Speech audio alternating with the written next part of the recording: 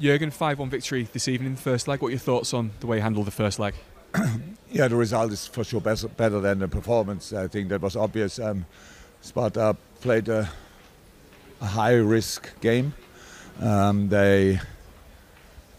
we were in possession, where we were in moments really good, in other moments not great, and then you could see how they were prepared for the counter-attack. It was smart but high risk, how you see with the score line, but it caused us problems as well. And they had their chances. I would say in the first half there were one or two of them. If it would have been a goal, I'm pretty sure it would have been offside, but didn't get checked then in the end. It looked like from the sideline at least. So not a fantastic game, but a fantastic result. Are you pleased with the way that after the first half in particular your team seemed to adapt to that high risk game, and the second half was much tighter defensively? Yeah, absolutely. But the second half started like it was in the first half. So we adapted in the first half well. We had to keep Joey a bit deeper protection. We need to reorganize if you want the protection. That was not great, and we did that better. Yeah. But then you concede that goal, and it was helpful that we not long after that we can score the fourth.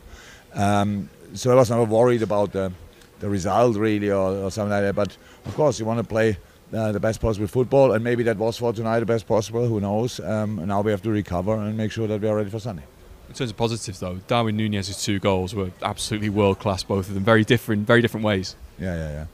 All the goals were exceptional. All goals were exceptional. Well played. We had wonderful chances. Moore's goal was wonderful. I'm not sure where the other offside situation was, to be honest, because we checked it and Moore was not offside. But who knows? Yeah. That was all fine. I said offensively, we created, we scored, wonderful.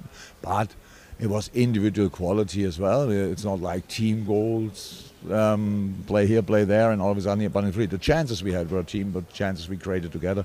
So it was good stuff, but we needed to get a result here. That's what we got, and now we have to recover. Just finally, looking ahead to the weekend, Joe Gomez was taken off at half-time, Ibrahima Konate early in the second half. Are they injuries? How are they? Oh, with Joe, it should be fine. Joe was not planned, but it was a possibility, so we did that at half-time. And Ibu, we have to see. He said